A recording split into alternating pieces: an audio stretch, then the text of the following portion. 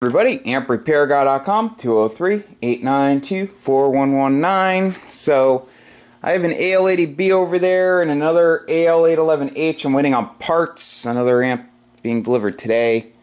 So I'm going to do some work on the multiband amp. The more I get done, the more excited I get, and the more drive I end up getting, so I'm on a roll. I'm in the mood to work on it, so I'm going to work on it. Okay, so I'm going to mount an SO239 over here in this hole for the input. I'm going to punch a hole over here for the rj1a for the input switching. Nice short lead length from the connector over to the common connection on that relay. I'm going to run Teflon RG400 from the relay, and I'll secure it so it comes over this way and connects over here to this tuner for the input circuit, this air variable capacitor. I'll ground it down here with a solder tab, and also put a solder tab over here to hold it in place, and then the hot will connect over here, okay? And these are in parallel, okay? So I'm going to go ahead and do that, and I have to plug these holes down here, all these little holes from when I built it before and then took it apart. So I'll put a standoff over here. I'll try to reuse that hole there and that one there where I had the original coil. The original coil is number 6 copper, solid copper wire, so I had some of this. I'm going to use this. I have a whole bunch of, I have a huge box of coils. Just tons. It's in the other room. So I'll mount that, and then I'm going to run RG400 from over here. From this connection, it'll do the same with the solder tabs, and put a standoff over here, and I'll put the 0.01, actually I might have to run it over here this way, drill a hole, solder tab, and I'm going to do the same junction setup with the 0.01 caps, 3 on each side, to each side of the filament. Okay, so then I'll be at the point where I can run the straps and start, from each cap down to the coil on each side, and start tapping the coil. The coil to the rotary switch, and then the input circuit will be done. Next step will be the biasing diodes, and I'll mount the protection board and go from there. A piece of RG400 will come off the rj1a, go out to the parallel, come through the RF deck and go to the paralleled rj2bs for the output switching, all Jennings, and I'll mount the vacuum variable caps for the output network. I already have the holes pre-drilled, and then I'll take the right angle drives like this one right here, measure everything up, go through the front panel.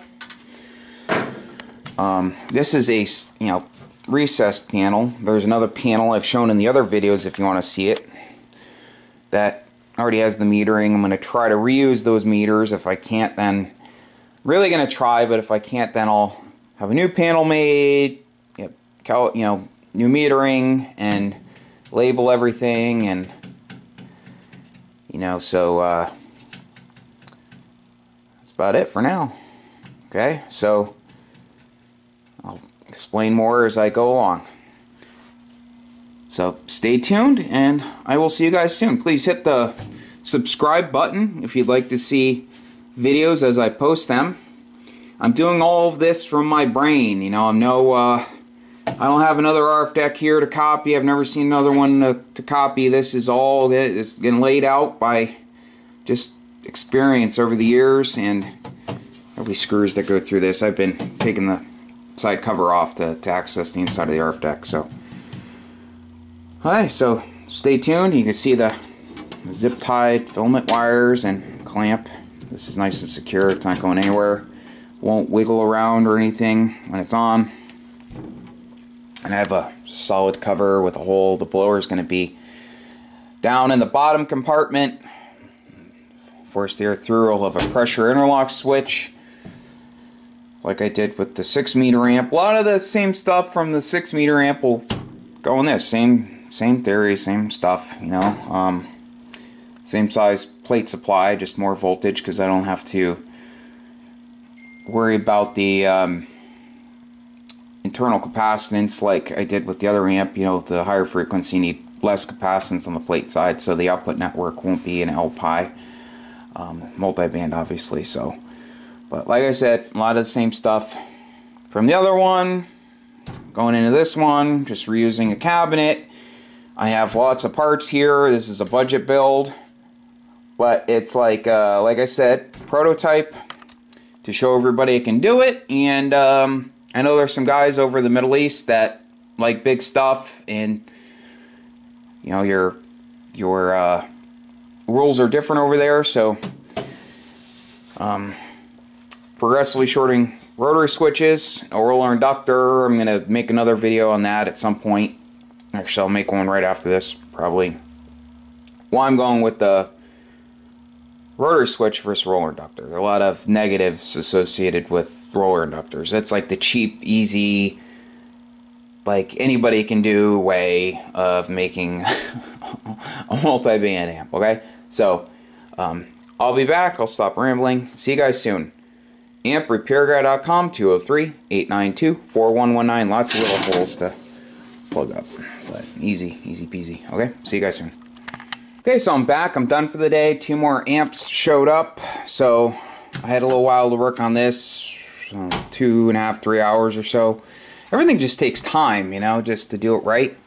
So I have the coil in. I ended up repositioning one of the standoff locations. I'll have to plug that hole. So I'll have to see if this tunes up on 160 meters with the proper Q, and then I'll tap it. But so I installed the rj1a back there. Super short lead length between the input SO239 and the common connection. This is temporary. It's folded over the shield. See, the lead length is nice and short over here, the unshielded lead length. The other piece of coax, this is actually rj142. It's not rj400. It's this solid center conductor. It's what I had. So anyway, another piece of this will go to the rj2vs. So it'll also be soldered right there. They'll be soldered together. So I'll end up clamping it to the wall. Clamp here, clamp under there. I love everything being nice and neat. So I have 3.01s in parallel with another 3 over here on the other side. The junctions connected to the center of the coax. One side for one side of the filament, other side for the other. Okay. Use kept nuts with the screws to secure them nice and tight. You can see everything. So I brought this is the input coax right here, and sorry, solder tab down there, as you can see, another solder tab here. It's all soldered, short unshielded lead length. I'll have the strap come and then go around, and then here's the output. It goes to the cathode of the tube. Strap also around. So that's about it for today. I'm going to do a roller inductor video. I don't know if that'll be next now because I have the other amplifiers, but so you get the idea. It's coming along. I'm getting excited. Okay, so please stay tuned for more videos to come. I will see you guys soon. Have a great day. And once again, AmpRepairGuy.com, 203-892-4119. And the website is AmpRepairGuy.com, like I said before. If you have an amplifier that you need repaired, one that you see in my videos, feel free to give me a call. There are certain makes I'm not working on anymore, like Henry. Fortunately, I can't get parts. I don't work on alphas anymore. So please give me a call. 73. And please like, share, and subscribe.